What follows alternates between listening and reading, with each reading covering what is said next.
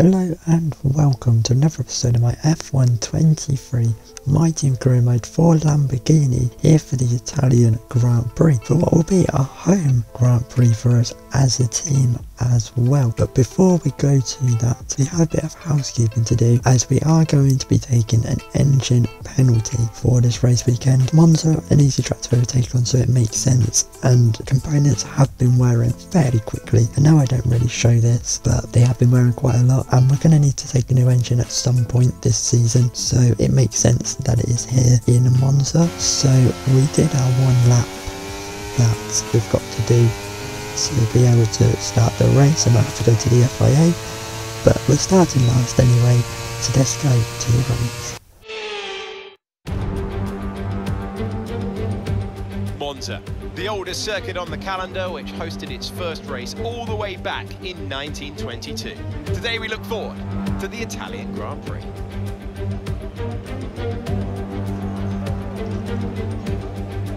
This place is all about speed. It is a unique challenge. You've got the chicane at turn 1, the Variante Ascari at turns 8, 9 and 10, and the Parabolica to conclude things at 11. Top speeds pushing 215 miles per hour. It's time to take a look at our starting grid for today's race. Lewis Hamilton lines up on pole position, and the smooth operator Carlos Sainz completes the front row. Looking at the rest of today's grid, we have Stroll, Verstappen, Russell, Oscar Piastri, Bottas, Norris, Leclerc, Perez, Fernando Alonso, Joe, Albon, Gasly, Magnussen, Ocon, Fittipaldi, Sargent, De Vries, Liam Lawson, the reserve driver, and Brown. It's almost time for those 5 red lights to go out then. Let's see who can prevail today. And with me as usual is Anthony Davidson, joined once again by former Formula 1 driver Anthony Davidson, and they've had a lot of on-track incidents recently that could leave them low on confidence. Certainly confidence is an important factor, and every time you're involved in an incident, it's not just the car you damage, but that confidence as well. But all the top racing drivers are able to tune that out when the race gets underway and focus on the job at hand. So we're here on the grid then, ahead of the Italian Grand Prix. I think top 5 has to be the aim for this race for us. Minimum. Anything higher than that I think is going to be a bonus. We're doing it the usual one-stopper, starting on the softs, going to the mediums. And yeah, let's just see. We can only go forward one car at a time. We can't rush, we can't do anything rash. We just need to keep our nose clean, because the championship could be a deciding factor by the time we get to Vegas. But the 5 red lights go out here, and we are away, and we've got an unbelievable start. We're already past the AlphaTauri, and everyone's really slow away. We've overtaken 6, 7, 8 cars as we get down into the first corner, and we go down the inside of the Alfa Romeo that turns to the outside line. We make sure we get the power down to sweep round the outside of turn 2 of the Alfa Romeo. Now through the Curva Grande we go for the first time. There's a Red Bull of Perez up ahead, and I want that place.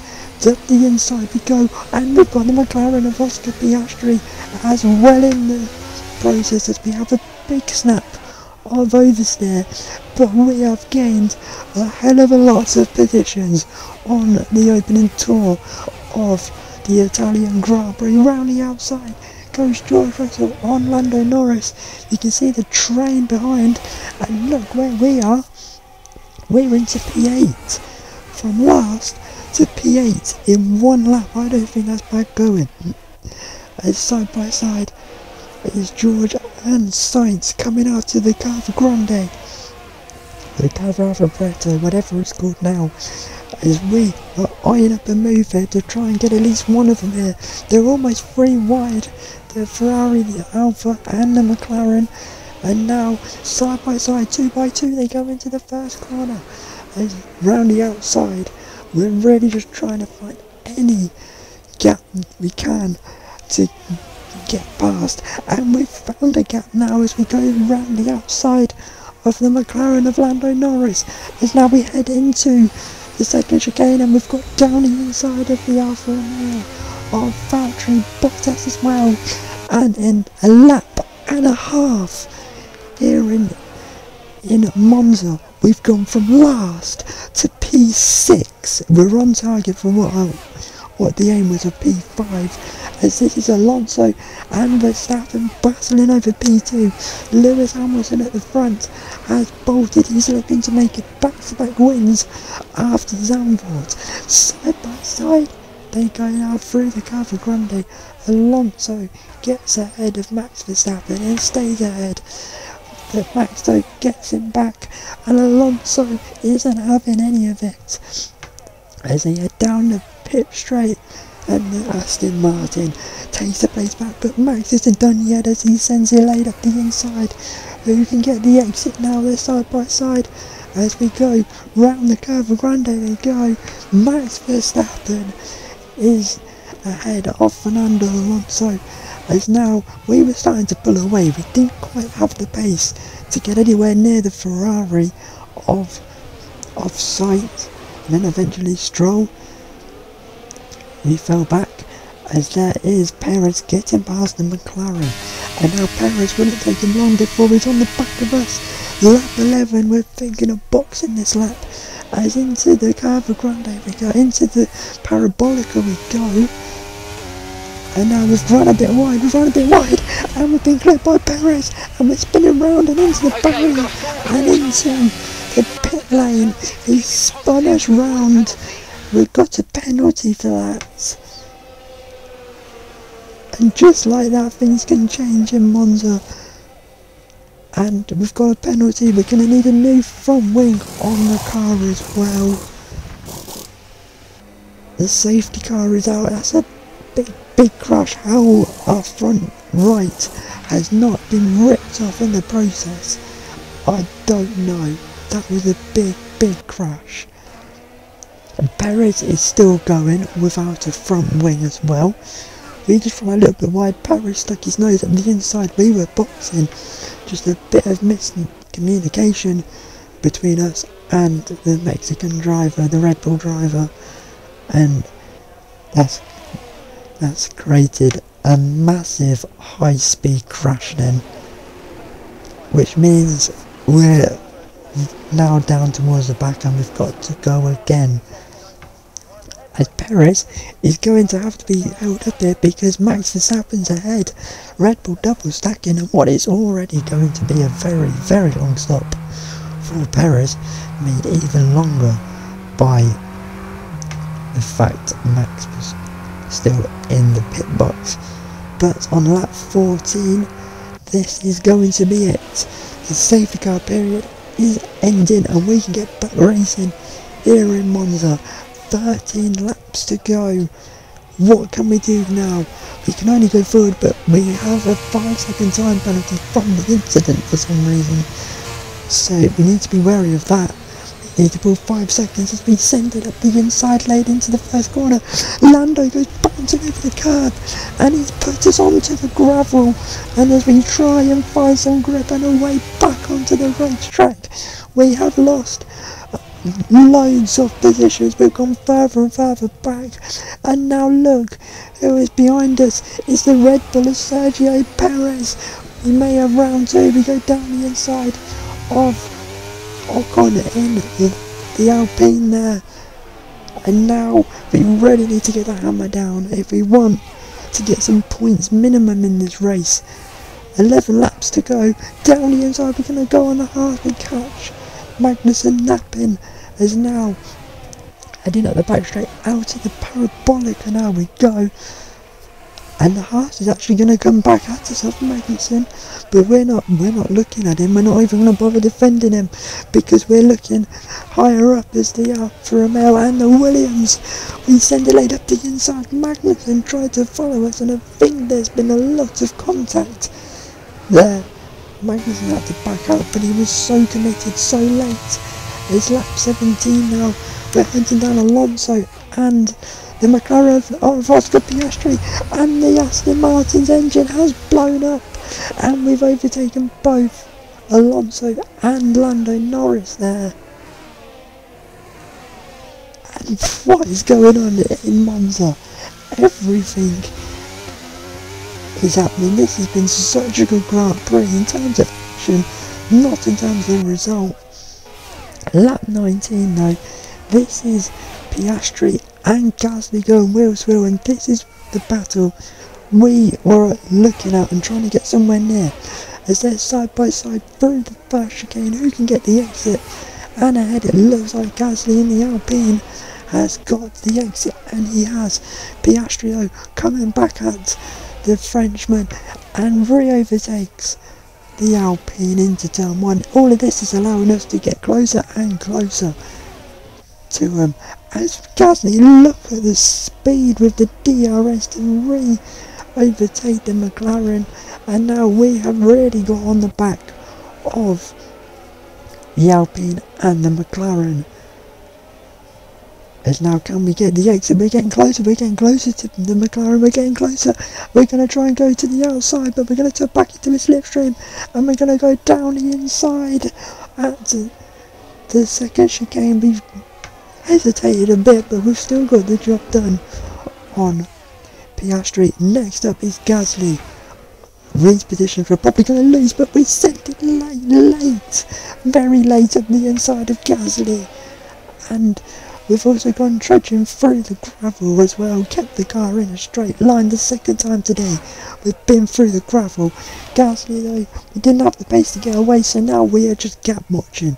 We're not going to beat Gasly, we've still got that 5-second time penalty as we chop him off at the first corner.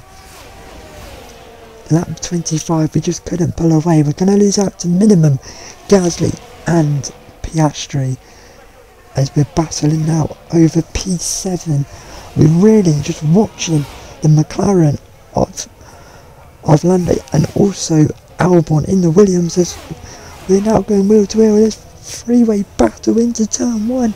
We get past both of them, stay past both of them. We force Gasly wide, and that's allowed Piastri to get through.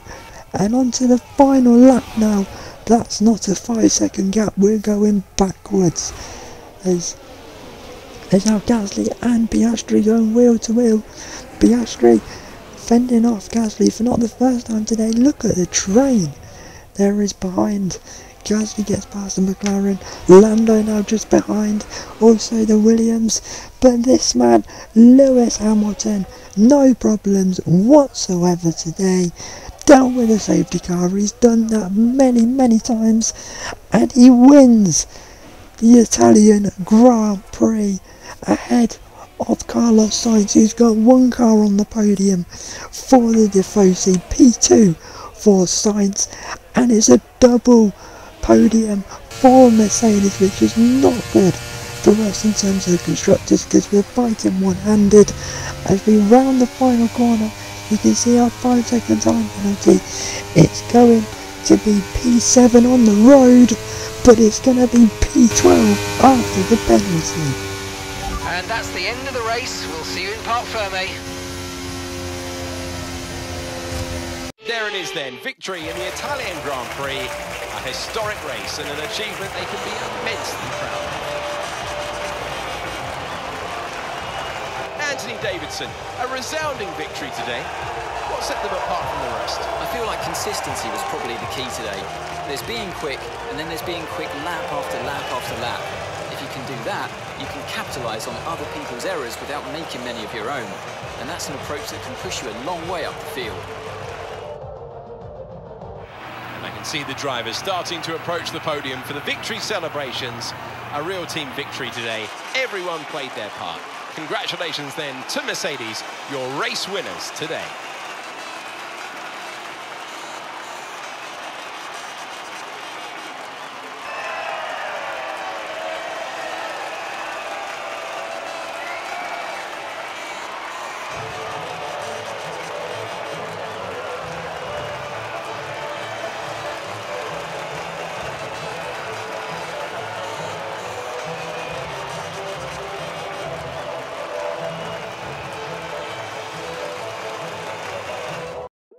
So that's been your Italian Grand Prix, then won by Lewis Hamilton. Back-to-back wins for Lewis Hamilton after Zandvoort, and also with that win means it ends our run of winning every other race this season. I think if he hadn't taken a penalty, the win was there, but very chaotic race for us. The penalty not helping us means we don't even score a point for the first time since Austria when we retired in that race. One retirement being Fernando Alonso. That could have been very nasty, as we were going side by side, and also was Lando at the time going into the Hiscari chicane. With George finishing third and us not scoring a point, it means the gap now is just 7 points, and that gap of 29 points we had a couple of races ago feels like a distant memory now, as it's really eating up now between us and George in the championship. Not that many races to go now as well. In terms of the constructors, Mercedes take the lead of that, and I think that's the constructors decided. Aaron Barnes isn't helping us out whatsoever. We're fighting one-handed, and when we have races like that, when we don't score, it's also not very helpful either. But I hope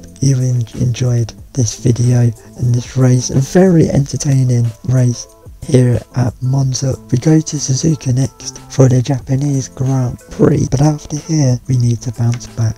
I'll see you then. Goodbye.